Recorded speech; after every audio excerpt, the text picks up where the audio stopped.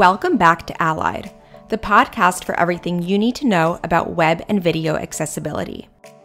I'm your host, Elisa Lewis, and today we're joined by professional sports sign language interpreter and founder of Play-by-Play Sports Interpreting, Brice Christianson.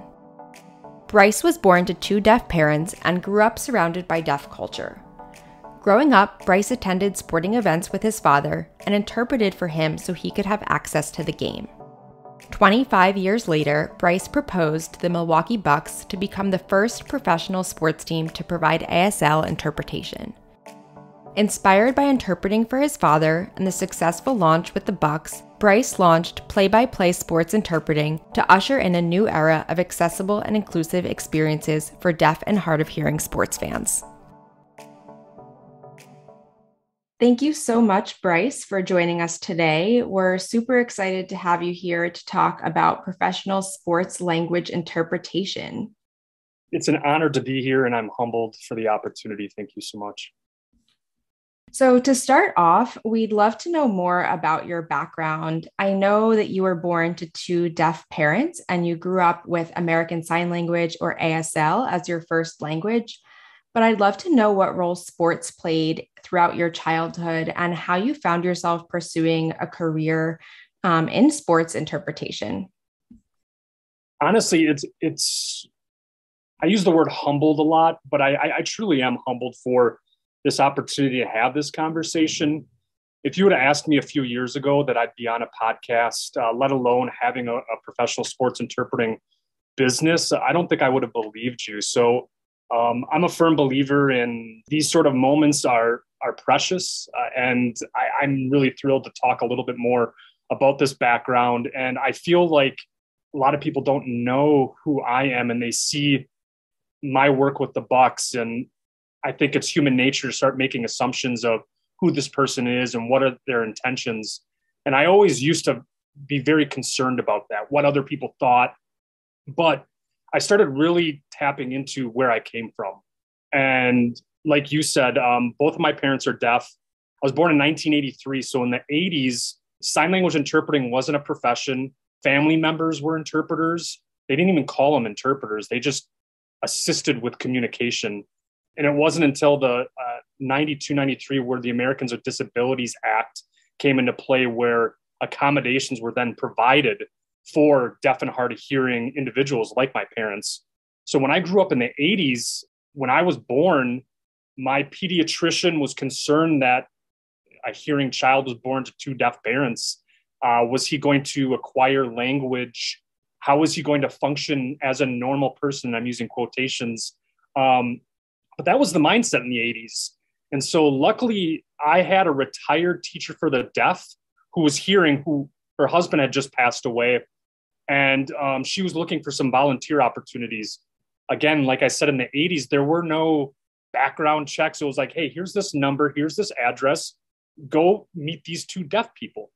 And my dad, when I call her Grandma Jones, as she's affectionately known as, but her name was Elizabeth Jones. And she was pretty persistent on wanting to be involved in my life. My father was apprehensive and like, who is this hearing person wanting to be in our life? We're fine. We're going to take care of this child. And luckily, she convinced my parents to just be there for a support system to connect English and American Sign Language, connect me to the hearing world as well.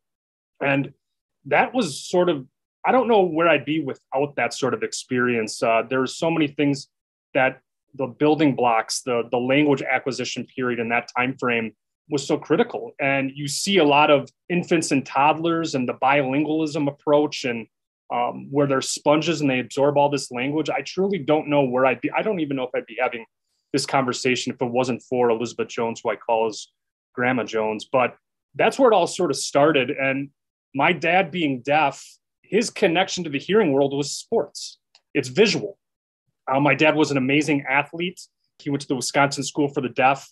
He was recruited by colleges, but then when they found out he was deaf, they passed on bringing him onto the team. So again, there's this form of discrimination and oppression that I've witnessed. And my dad sort of carried that, that he felt slighted.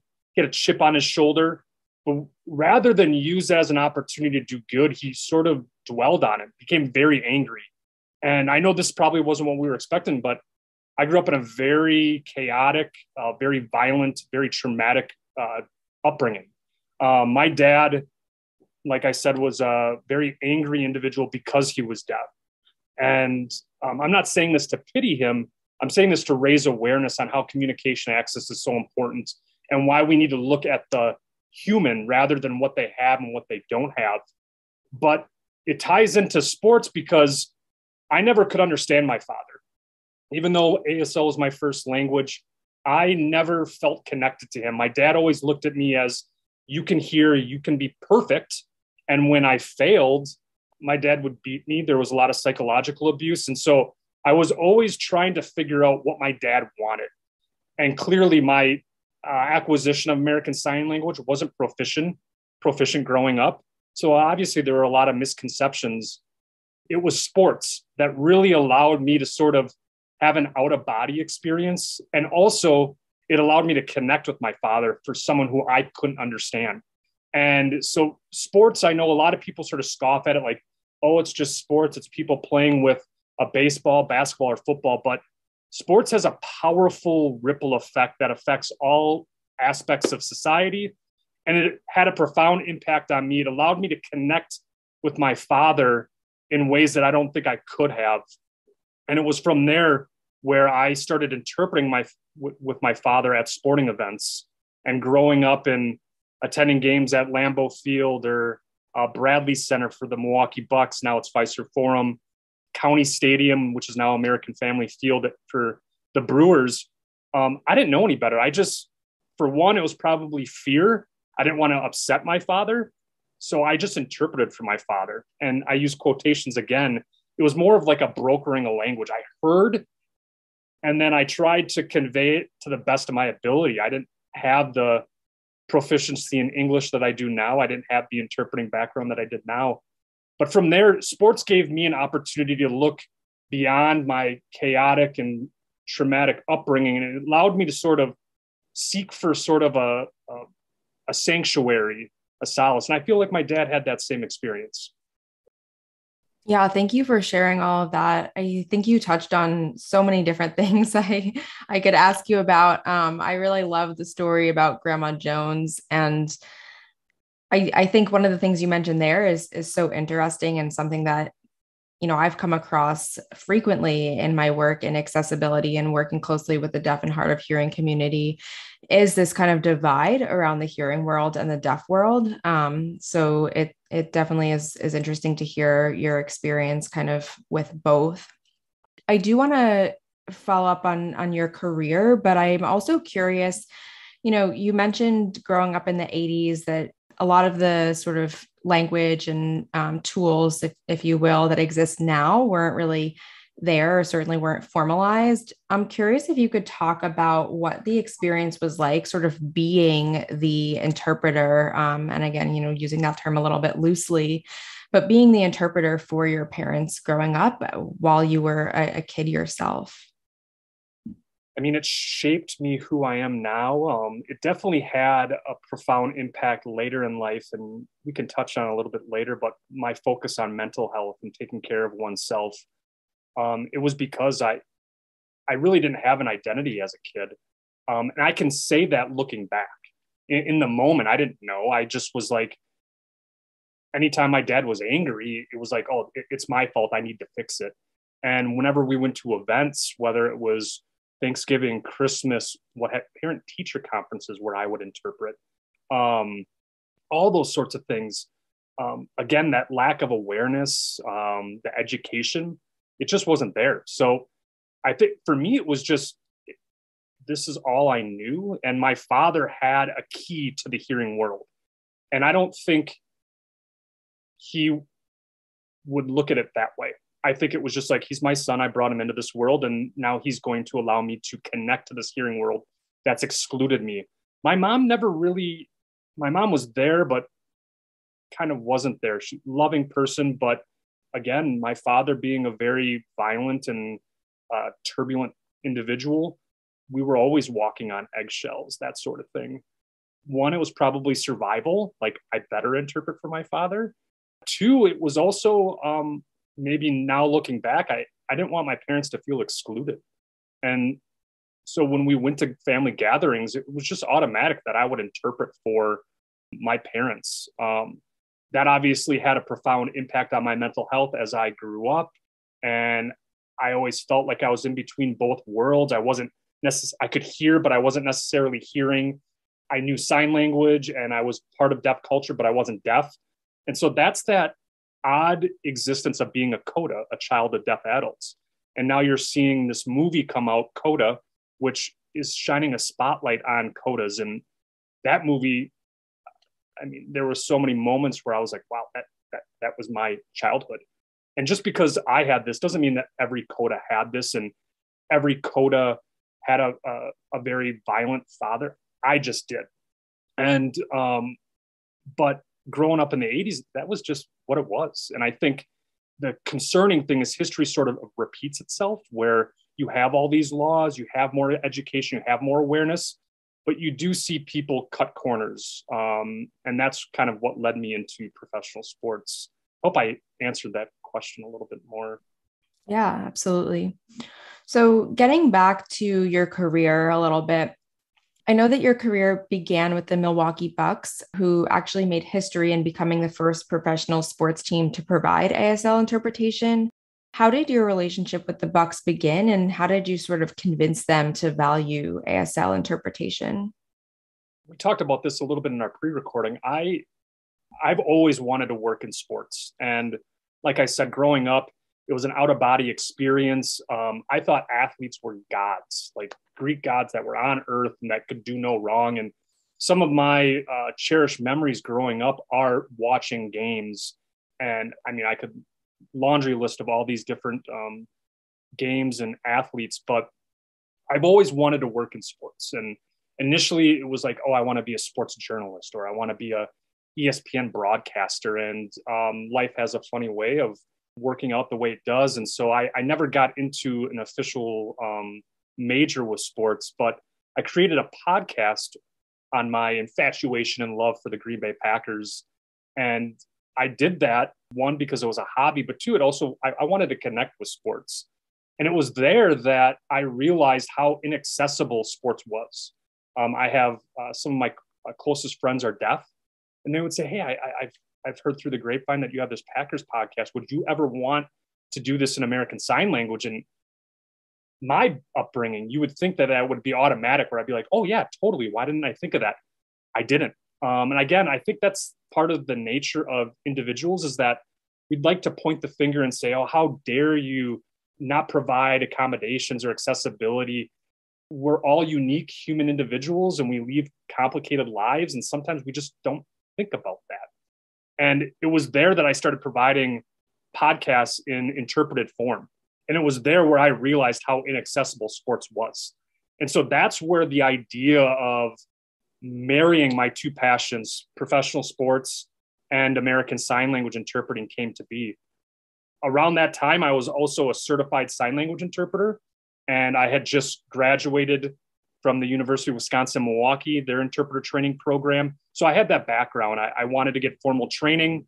And even though my first language is American Sign Language, I wanted to understand the ethics and the professional side, the business side. And I also wanted to hone in and become a little bit more skilled at American Sign Language interpreting.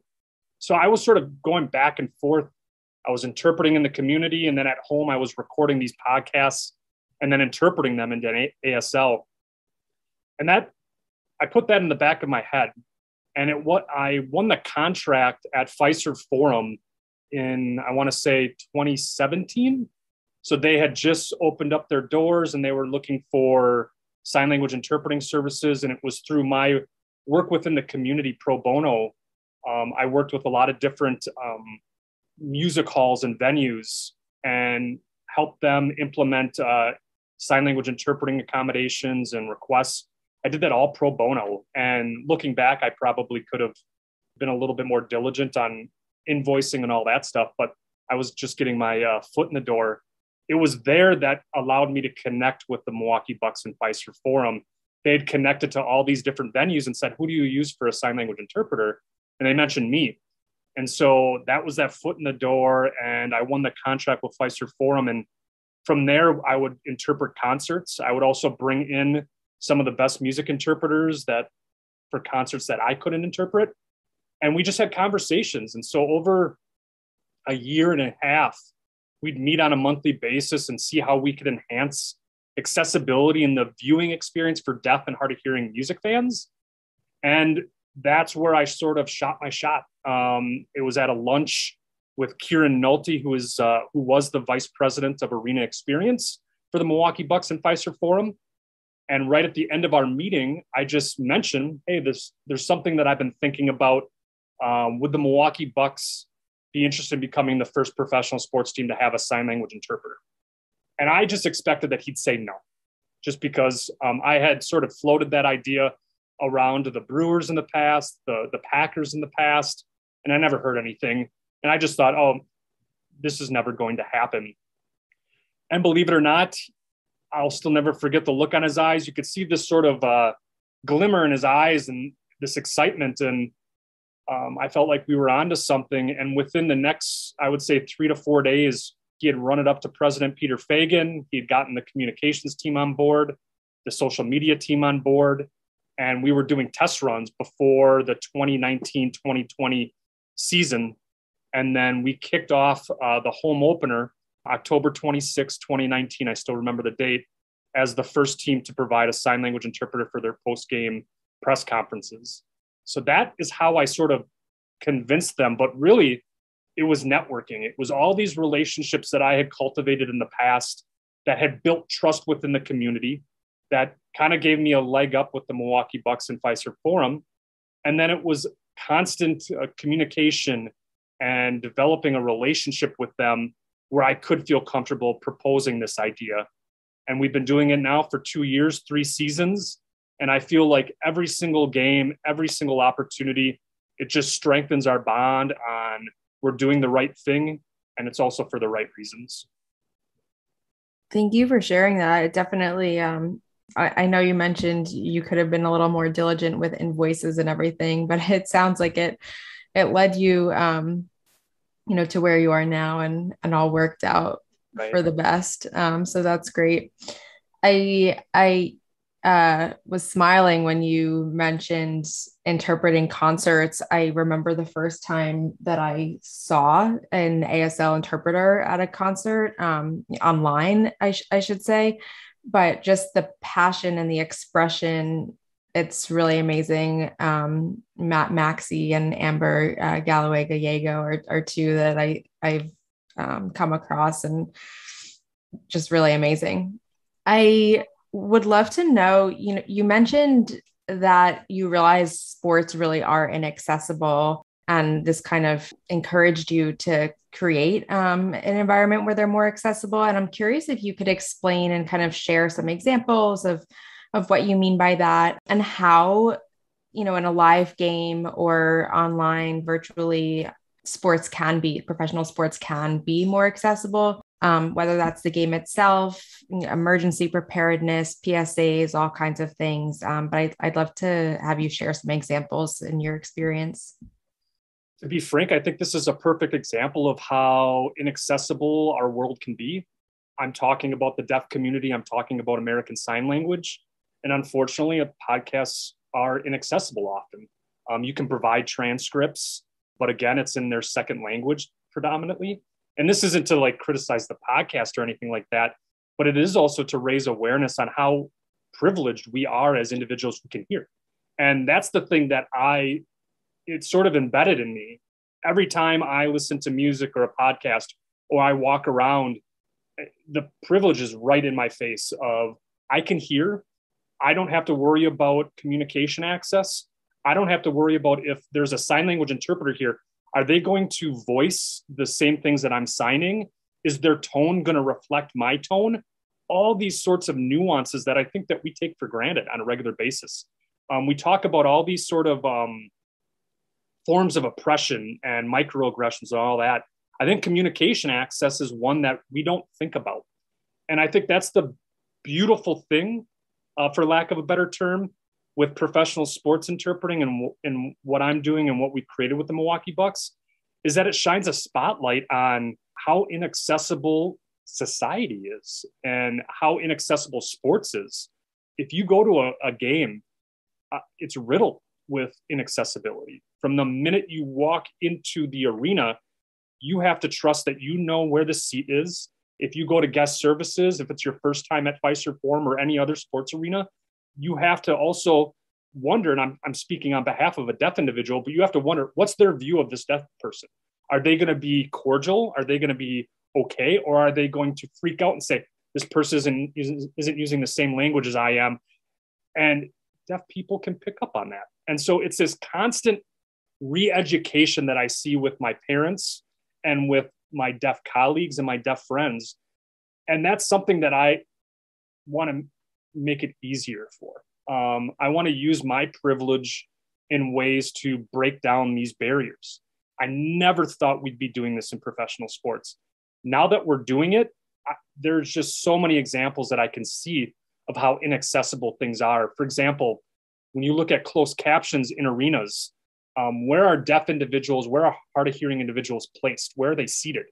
Can they easily view the captions? A lot of times closed captions that are placed in these arenas, stadiums, parks, and etc., it's so that they don't get sued. That's where I want to reframe that.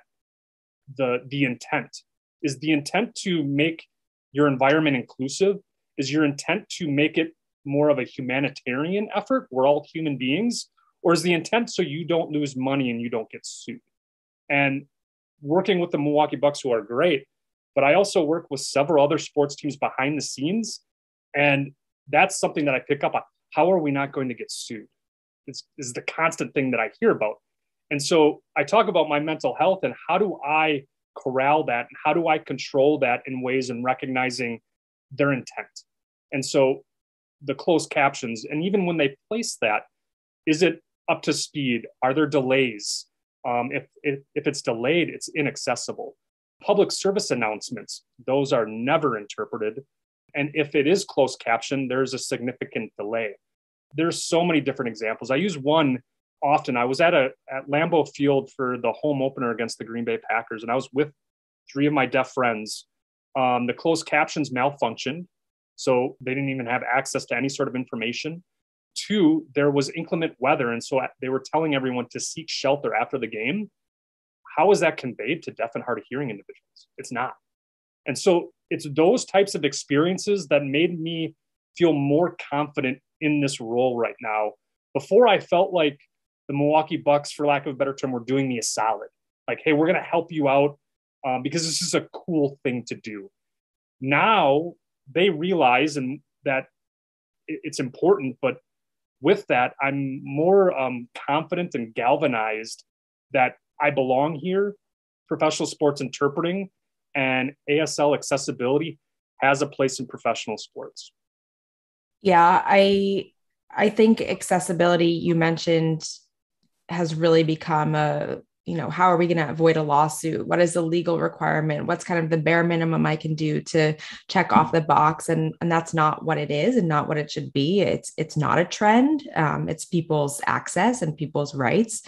And I do think, over the last year and a half, it seems that accessibility has maybe become more in the spotlight. I hope it continues to do so. But I think you raised a really good point as well, that it's a privilege to be able to communicate without an interpreter and in our own first language. And as you were talking through the experience and describing, what it might be like for a deaf individual to attend a sports game, I was kind of picturing how I would feel and what it would be like if I were to go to a sports game in another country where I didn't speak the language, and how overwhelming that might be if that was, not just a one day experience, but if that was every time you went out to a sports game or the grocery store or a concert, or whatever the case may be. So I certainly think that the work that you're doing is really critical, and I'm glad that you feel that it's kind of becoming more necessary and certainly not a favor. I appreciate that. I wanted to add something to that. When you mention that's what I'd like for hearing individuals and people in professional sports, there's this aura that people have about professional sports, and where everyone wants to work in professional sports, everyone wants to attend game, or people that are sports fans want to attend games. And I think that there's this leverage that sports teams have. Like, they know the power that they have, that people are going to continue to come through the doors. But what I'd like is for hearing individuals that work with sports teams to just kind of take a walk in someone's shoes where you don't have access. Just reframe that for a second, and that will increase more fan engagement. You also brought up a really good point about podcasting and, the lack of accessibility around podcasting. You mentioned, sure, you can add a transcript, but that's not necessarily the full experience. I think many people assume that captions are sufficient as well in providing access to deaf and hard of hearing viewers. I'm specifically thinking, in recorded or sports on TV or online where you're not live at a game. Do you hear this argument a lot? And can you talk about why this assumption is false and why both captioning and ASL are important for full access? I really appreciate this question. It's such a great question too. And that's it's kind of my competitor and I mean that like respectfully. And the value of captions, that's the bare minimum of access. Like, if you're providing captions, you're providing the bare minimum of access. But there's so much more that can be done. And I think once sports teams and other aspects in society, when they recognize that they can do more, it's not an expense, it's an investment. When you do more, there are so many different examples of inventions and innovations that were created for people with disabilities that now impact us as a whole. For example, texting. That was created for deaf individuals to communicate. Now we all text as a form of communication. So I think the lens of we're doing this to support people with disabilities, or we're doing this to support deaf and hard of hearing individuals, I'd like to reframe that and say that when you start implementing these sorts of things, it has a ripple effect for everyone. For captions, for example, there are a lot of times where I don't want to put the sound on, whether I'm in bed, I'm in a public place and I don't want to be loud. There are so many instances where I'll just scroll through. If a video is not captioned, I won't even look at it. And so it's not that captions is just for deaf and hard of hearing individuals, it's for everyone. And these examples of maybe being in a public place where you don't want to be a distraction, but you still want to access this information, captions provides that. So I think captions has a critical role, not just for deaf and hard of hearing individuals, but for everyone as a whole. In terms of American Sign Language interpreting, oftentimes you'll see like, oh, we provided captions, so we're being accessible. But I think people don't realize that. So there are 48 million deaf and hard of hearing individuals in the United States alone. And there are 2 million that use American Sign Language. And so when you look at that, that means that English is their second language. So typically they're not as proficient in English. So when you're providing captions and saying, hey, we're accommodating you, what you're telling someone is that you better be proficient in English and you better understand what all these words mean. I think in terms of interpreting, you can see a word like run, for example. Well, running water, I ran for president, I ran around the block. Those, when you interpret that, you interpret those into 3 different interpretations.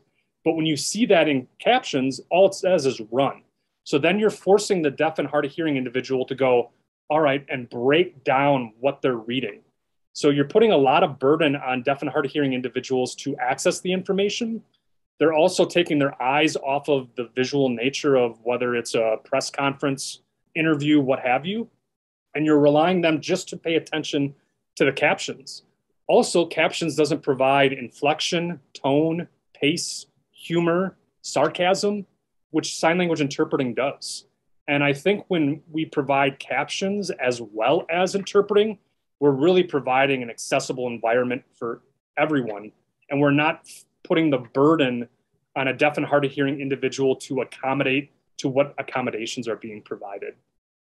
Yeah, I wanted to mention I think it's worth noting here for those that may not be familiar, and you can certainly speak to this better than I can, but ASL isn't just a visual representation of English. It's its own language, it has its own structure.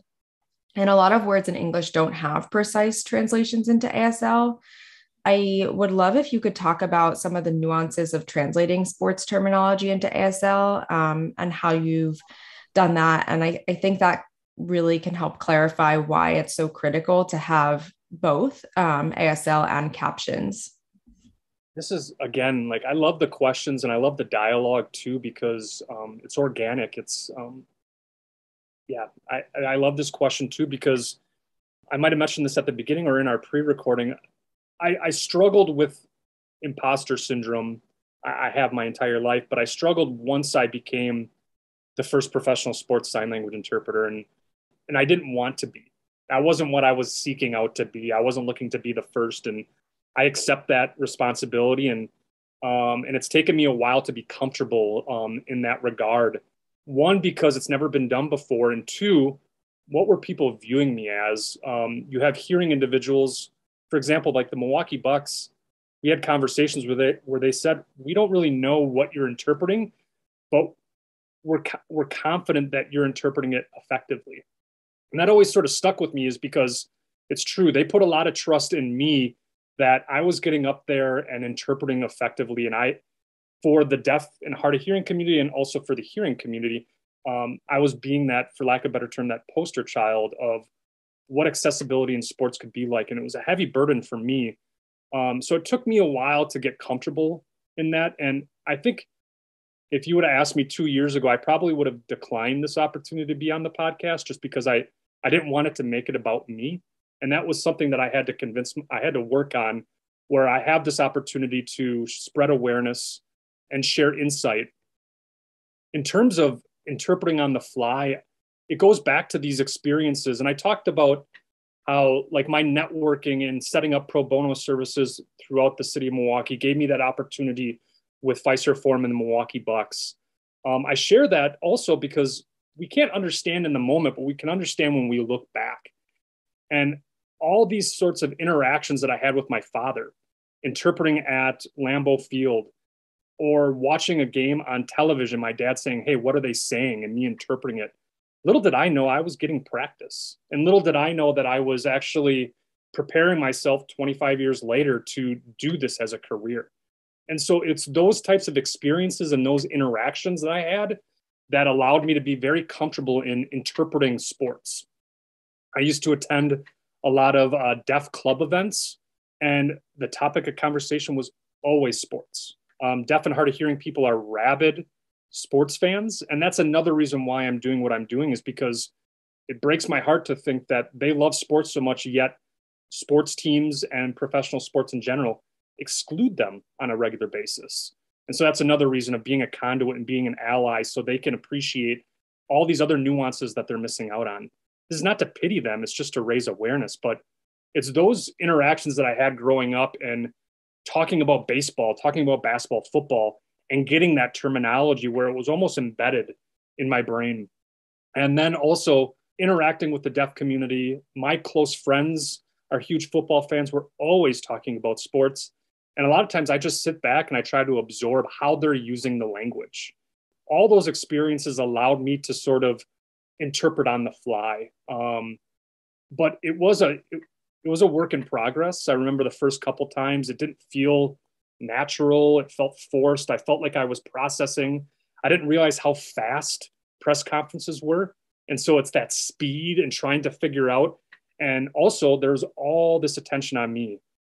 Journalists, tech support, the president, the owners, they were all staring at me in this little press conference. So not only did I have to interpret that information, but also I had to corral these emotions and realizing that I really was being put under the microscope.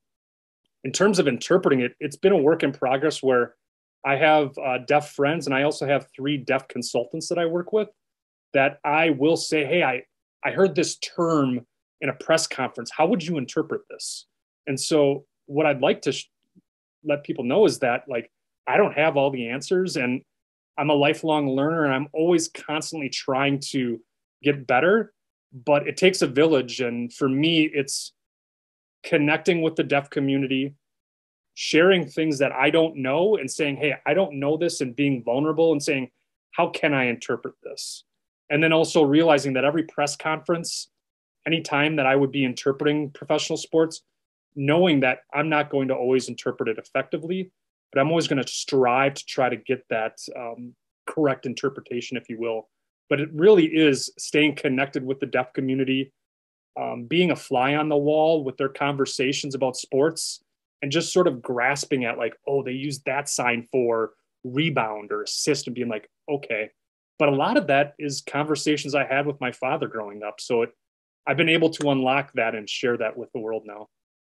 Something that I think is really unique about accessibility, and you sort of, mentioned the imposter syndrome, and you were really, one of the first to sort of do this. But one of the unique things about accessibility is that it sort of builds and improves over time. So your work, even though it started out new and very unique, is going to pave the way for future access. So I do want to ask you a little bit about your company, Play by Play Sports Interpreting, which you started in 2020, sort of right before the pandemic began. Can you share a little bit about what your company does, and maybe some of the obstacles you faced in getting that business started, and kind of where you see it going in the future? So when I proposed to the Milwaukee Bucks in 2019, I had just been functioning under my sole business, Brice Christianson Interpreting, where I focus on coordinating. I do a lot of press conferences, a lot of community work, and now it's all video remote interpreting because of the pandemic. And it was those conversations with President Peter Fagan and other people within the Milwaukee Bucks that said, hey, have you ever thought about creating a sports interpreting company? And I remember telling them, I already have a business. I already have Brice Christianson Interpreting, so I'm just going to function like that. And they suggested that it would be smart to set up your own professional sports interpreting company. And we were getting started to expand, and they were supporting me. It's been a beautiful marriage, if you will, because I've supported them and they've supported me. And I don't think that, I don't know, I haven't had that type of relationship with other teams. A lot of it has been a la carte. It's been sort of one-offs, which is fine. But that's the beautiful thing about the Milwaukee Bucks is when you saw them boycott during the NBA bubble after Jacob Blake was shot, that's not just PR. That's not just like, hey, we're going to do this because it makes us look good. It's embedded in their fabric, and you can see that. And that allowed me to feel confident in, all right, we're on to something here. And then as you have it, COVID-19 came and the pandemic shuttered through, and the lockdown happened and the NBA shut down. And we were just in the first steps in its infancy of creating a professional sports interpreting company. And so when the lockdown happened, I spent a good 2-3 weeks being very angry, almost like the stages of grief. And I was angry because, one, I felt like the opportunity was gone. And I felt like we weren't going to get another opportunity because the whole world has changed and no one's going to care about this anymore. And it wasn't until we went to the NBA bubble that they wanted to resume interpreting, but it all through video remote interpreting. And so I had to learn how to edit and produce and do all that stuff, put the picture-in-picture in the press conferences. I learned that on the fly. And that's where I realized that I should create my own company. And so it was right after the NBA bubble that I established Play-by-Play Sports Interpreting. And we focused solely on, one, providing interpreting access in professional sports, but I do a lot of consulting with professional sports teams, one, in how to make their arena, stadium, park accessible. Two, how to interact with deaf and hard of hearing sports fans. And three, I also do presentations for employee resource groups where if they were to hire deaf or hard of hearing employees, how would that look like? So not only is it providing interpreting in press conferences, but I have realized that a lot of my work is consulting, educating professional sports teams and how they don't have to feel for lack of a better term, awkward. And knowing that they have an opportunity to connect with the company like Play-by-Play Sports Interpreting, where I also use deaf representation. And I don't use that for PR or for business leverage. I'm not deaf, and I don't pretend to be, and I don't know what it's like to be deaf. And so the last thing I want to do is speak on behalf of deaf and hard of hearing people. And so that's why I have 2 deaf consultants and 1 hard of hearing consultant, where I make sure that everything that we're implementing is cutting edge, but also it's applicable to what deaf and hard of hearing individuals are facing right now. But a lot of what our company does is education and how to make arenas more accessible. And then also helping teams host ASL night or deaf awareness night, and making sure that it's not from a hearing perspective, it's from a deaf perspective. What do deaf and hard of hearing sports fans want? And that's what I hope to cultivate and execute with Play-by-Play Sports Interpreting. You mentioned this a couple times, that you have sort of a network or community of deaf individuals who do help inform you with some of the nuances and everything in the language. And I'm curious what your response has been like from deaf fans. Being a hearing interpreter, what has that been like? And do you have any kind of stories that you can share with us? Yeah, growing up in the deaf community, and my relationship with my father, which that shaped my lens and how I viewed the deaf community. And I always knew that there are hearing individuals that take advantage of the deaf community for monetary gain or for fame. And that was another concern of mine when the Milwaukee Bucks agreed to becoming the first professional sports team to provide an interpreter. It was like, this is no longer just a figment of my imagination. This is a reality. And that's why I really struggled with this imposter syndrome and how was I going to be viewed? Was the deaf community going to hate me because it was another hearing person in the spotlight? You see a lot of music interpreters that go viral, and a lot of times it's fixated on the interpreter and the hearing person, yet the deaf community is excluded. You're seeing more and more representation now in movies, in TV shows, models, actors, what have you. And so knowing that the pace and the speed of press conferences right now, it's really hard to have a certified deaf interpreter in there. And so I'm sort of a placeholder right now, and realizing that once we get to a step where I sort of have full control on how to provide an accessible environment, that's where we'll have more deaf representation.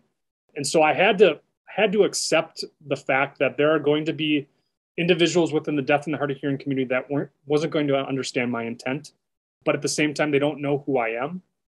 And I had to be okay with that and get comfortable in my own skin. The pandemic really allowed me to say, you know what, I believe in this. And I'm not trying to help the deaf community. I want to make sure that people look at the deaf community as a cultural and linguistic minority, not as a disability. And so I often say for people that work within the deaf and hard of hearing realm, you need to find your deaf and hard of hearing community. And what that means is I have a strong relationship with my mother. 2 of my best friends are deaf. I have 2 colleagues that we get coffee on a monthly basis. And then I have 3 consultants that I work with that are deaf and hard of hearing. They're my connection to the deaf community. And it's almost like it's a checks and balances sort of thing. I always try to navigate in a humble manner and try to take it one day at a time and realize that I don't have the answers and realize why I'm doing this. It's so that my father, who was angry at this world that excluded him, that no one other people experience the same anger and distrust and exclusion that he does. And realizing that my privilege has an opportunity to make it a better and more accessible environment for deaf and hard of hearing individuals. Sports has a ripple effect where it doesn't just affect sports, it affects society. And so it allows other organizations to say, wait a minute, if the Milwaukee Bucks are providing a sign language interpreter, we haven't, maybe we should too. And so knowing that there are going to be individuals that don't understand my why, and that's okay. And I hope that in time they do. But I also stay connected with my deaf community, and they sort of have a checks and balances with me. They'll provide feedback and insight to make sure that we're not getting ahead of ourselves.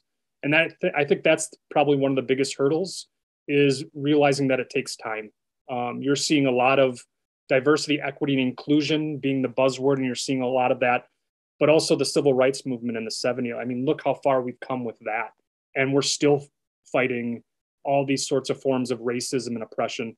That's going to happen with the deaf community and professional sports, and not taking it so personal and realizing that we're better than where we were a day before. Absolutely. As we wrap up, I'm curious if you have any final pieces of advice or any sort of last tidbits that you want to share with our listeners. And I'd also love if you could share where our listeners can find you and connect with you online. Yeah, well, once again, thank you so much for the opportunity to talk about this. It's so near and dear to my heart. And it also gives me solace in knowing that there are people out there that are seeing what we're doing. I know I'm a one-man shop right now with with play-by-play sports interpreting, but really it takes a village. I'm here because of my experiences of growing up. I'm here because of my connection with the deaf community. I'm here because of my love and slightly obsessive nature with professional sports. But I think the biggest thing that I want people to realize is what we can do, and realizing that it's okay if we make mistakes. And I think that's part of how we can grow and how we can learn.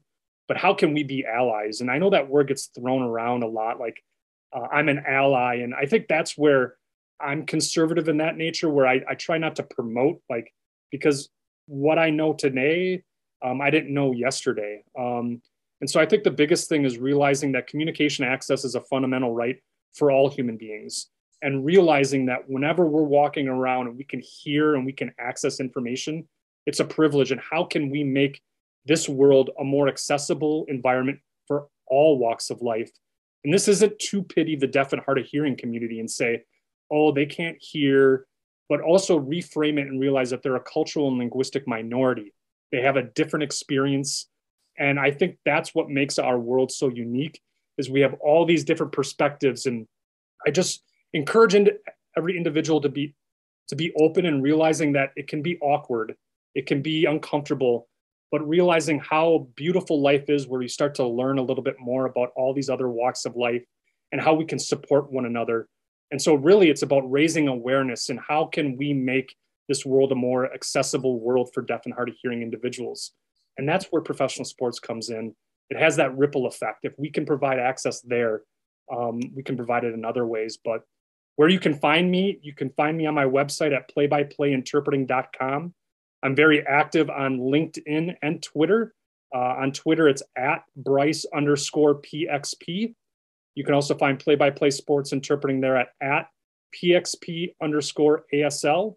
And then on LinkedIn, it's Brice Christianson, as well as Play-by-Play Sports Interpreting on LinkedIn.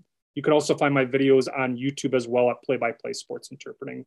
But thank you so much, and I hope I didn't ramble too much with my answers. Not at all. Thank you so much, Brice. I really enjoyed having you on Allied today, and really excited about our conversation and to see where play-by-play sports interpreting goes in the future. So thanks again for being here. My pleasure. Thank you so much.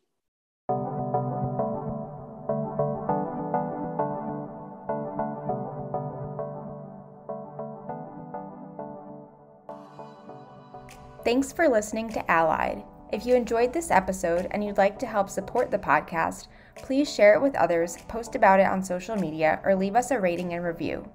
To catch all of the latest on accessibility, visit www.3playmedia.com/Allied Podcast. Thanks again, and I'll see you next time.